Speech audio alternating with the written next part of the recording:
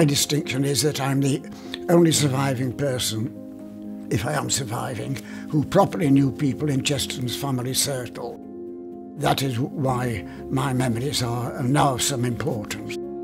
One day, out of the blue, I got a telephone call from the British Library. "Mr. Mackey, we've got Chesterton memorabilia here. Would you be willing to take custody of it?"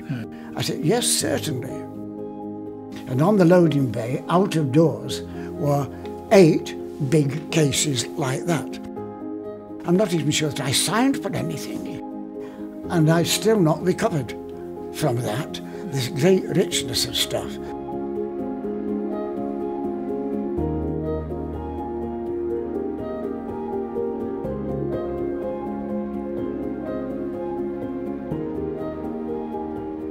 That is how this great collection grew bit by bit over many decades.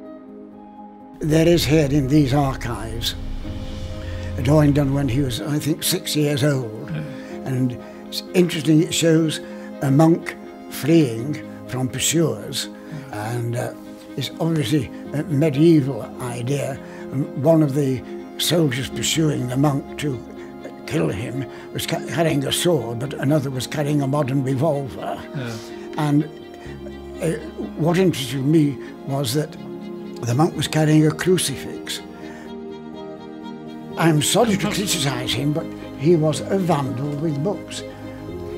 He would tear out the blank fly leaf to light his little cigars, and his books at school and at home, wherever he was, covered page after page with extravagant doodles and so on, not just in the margins, but right across the text.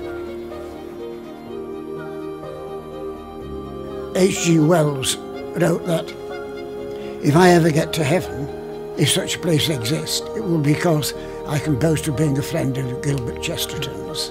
So, as I say, he made no enemies like this. I've got memories that other people haven't had, you see, so now they're recorded. Good.